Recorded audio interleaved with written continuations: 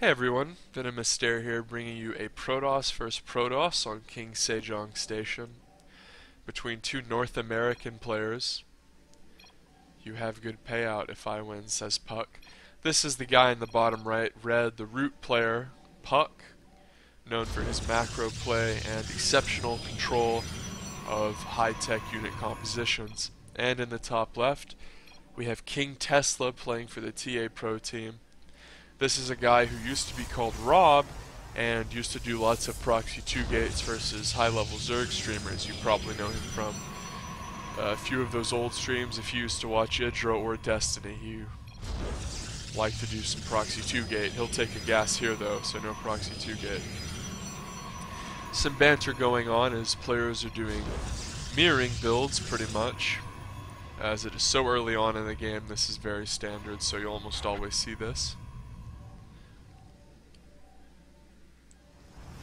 I like to see it when players chatter in the early game. It makes it interesting, shows that they know each other.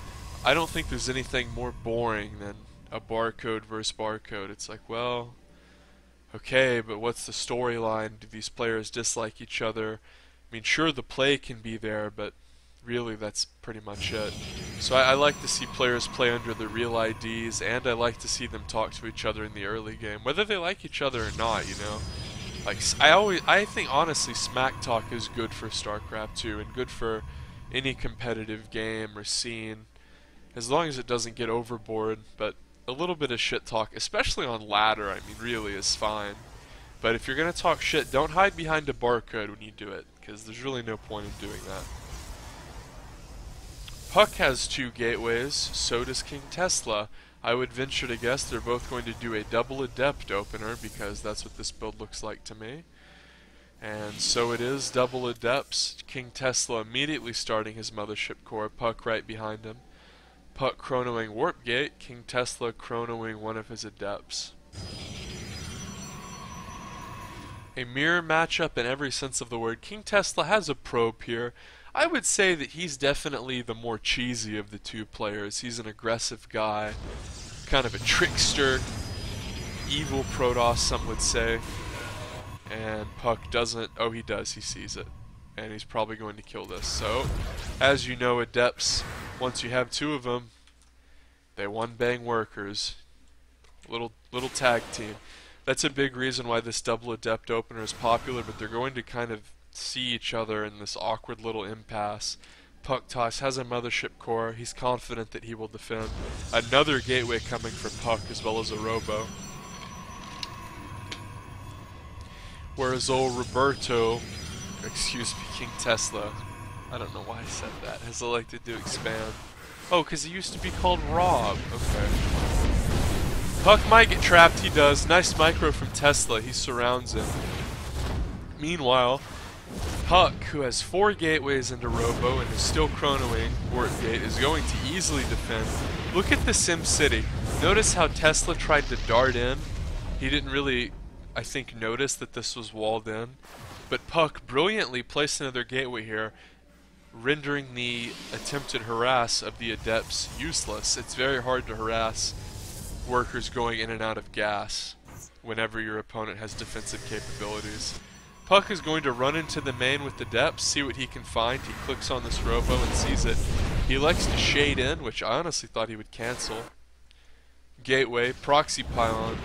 This is the Legacy of the Void proxy pylon, as I like to call it, because in HOTS and Wings of Liberty, the units warped in at maximum speed without this gate. Puck is oddly enough going to lead Tesla to his proxy pylon. Really not sure about that decision. But perhaps he was just trying to save his unit, which he did.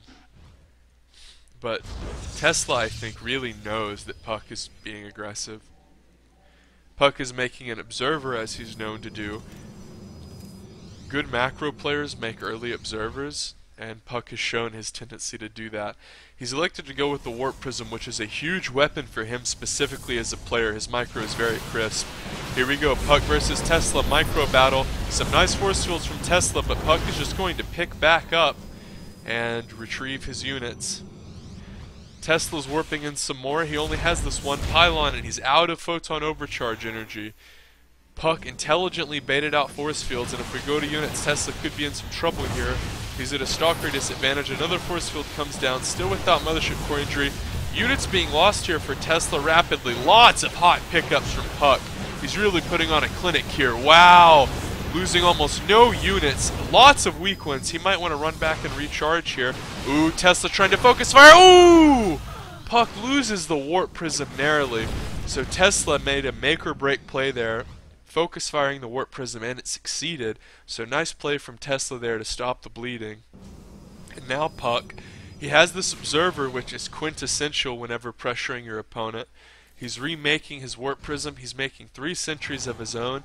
This is valuable because he's taking advantage of Tesla's lack of warp prism. Oftentimes, players who are defending will just make immortals, try to make immortals. And I think that Puck is really suspecting here that Tesla's not the kind of guy who's going to make a warp prism and do a bunch of crazy drop pickup micro against him and out micro him.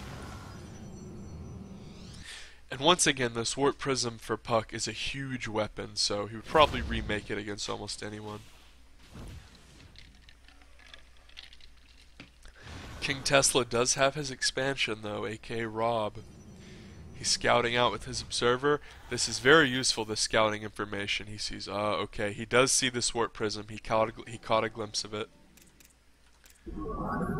Yep, definitely, 100% sees the warp prism. He might be thinking Puck has blink or he's going to elevator. Ooh, Puck trying to do some potential force field on the ramp, but King Tesla snuffed that one out with his observer. One thing that you have to note about Puck is his micro, even when he's retreating. Players oftentimes will have their micro suffer whenever they're retreating, but here we go, King Tesla's trying to engage. Ooh, hot pickup on the sentries. Ooh, he even picks up the 4th one. Puck really doing a good job here preserving every single unit that he has. And if we look up at the units tab, even though King Tesla has this expansion, Puck is still keeping up in supply. Puck's expansion's not even done, and King Tesla has a worker lead. Puck has been diligently producing workers, so he has some to transfer, and he does. Even when you're one base all-inning, it's better to overmake workers than it is to float money, and that's what Puck showed here, even though he was doing a one base build, a one base pressure, and his natural was delayed. He still made workers, so he's not really as behind as you might think. His excellent micro also forced King Tesla to focus on units and less on macro. If King Tesla was left to his own devices, Puck would not be as far ahead. Puck's going to scout in here with 2 adepts, very likely will cancel these shades. No, he elects to shoot them forward. He gets 2 probes, opting for a 3rd. There's the 3rd. He might even get more. And suddenly, Puck has a worker advantage. Nice play from Puck. He's killed 9 of King Tesla's workers now. King Tesla has a warp prism of his own here. I love it when in mirror matchups players play similar styles. As if you note the production tab, they're both going Disruptor. Warp prisms, Bizarro clashing paths there. Puck obviously walked very far forward there to try to snipe the warp prism, but the positioning of those units prevented him from doing so. Puck is going to run over with the Disruptor. This could get filthy. Notice that King Tesla is getting the very good warp prism speed upgrade, which almost no one gets, especially versus Zerg. It's a great upgrade. Here comes the Disruptor. Oh, big Disruptor. Wow. Filthy shot. Kills 3 stalkers and a probe. If we go to units lost, King Tesla, after that money shot, he's not really in a good way. Starting to reestablish defenses, clear out the proxies. He's also going to fly in and see what he can do. The exact same move Puck did. Let's see what happens. He kills a few probes. See, Puck didn't have stalkers waiting there, so it wasn't as much of a blow for Puck as it was for Tesla. Tesla here is having to build cannons. One thing to note is, if you looked in the production tab, if you're a diligent viewer, you notice that he wasn't making workers, so these cannons actually delayed Tesla's workers, and he is behind in workers. So here comes another Disruptor for Puck. Ooh, it gets another good shot, but he does lose it afterwards because of what was going on in this base. and it looks as though just a few workers died. I will check the kill count here on the disruptor. If workers just died, it will have about 6 kills, because 3 and 3. We're about to find out. Puck also getting warp prism speed. 6 kills, okay, so it did just kill workers. Failed attempt there. Tesla falling victim to Puck's SimCity once again. SimCity, by the way, in StarCraft 2 is the way that you build your buildings, specifically the position you put them in, usually to combat harass, or to combat Zerg and run-bys. Basically defensively. As you see a warp prism die there. Puck's warp prism might die too, and it does, even though he tried to fly back. Nice force fields! King Tesla puts a couple disruptors forwards, only gets the immortal. He's going to run forward with another disruptor, but these wonderful force fields from Puck. Oh, 2 more beautiful ones. And Puck at this point has really put on a micro clinic. He's also ahead in macro. King Tesla does not have a third. Really the one advantage he has is his double robo, and he gets a huge money shot there, and a nice little clip on the immortal there for Puck. But King Tesla potentially working his way back into that game with the money shot. That was pretty much the best that he could have hoped for. If we go to units, King Tesla has the Stalker lead. But they are even in disruptors. Puck has a few probes oddly positioned. Both players shooting disruptors forward and then cowering back. King Tesla losing a couple stalkers there. Puck definitely getting the better of these micro exchanges. Loses a couple more there, does Tesla. This is somewhat frustrating in PvP. These disruptor versus disruptor battles can really get turned into who wants to play more defensive.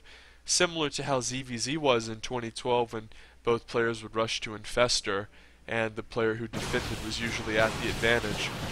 Speaking of defense, Puck's going to have to pull a good one off, and he kills a couple stalkers and runs King Tesla off, because at this point, you know, two stalkers, that might not seem like a lot, but in a mirror matchup it really is, because Puck is trading 2 for 0, 2 for 0, and if you look at stalkers, now all of a sudden Puck has a significant lead. The income disadvantage for King Tesla has really caught up to him, and King Tesla snipes the disruptor right at the choice moment there, saving lots of his units. Tries some hot pickup micro, but just doesn't work out. He does get some adepts in the main, kills about 5 workers there. They're almost even in workers killed. King Tesla GG's. No third there for King Tesla, really important to note. And despite the fact that King Tesla went 2 robo, I would say that Puck controlled his disruptors better, and that was instrumental in him winning the game. If you enjoyed that, subscribe for more, both to Puck and myself.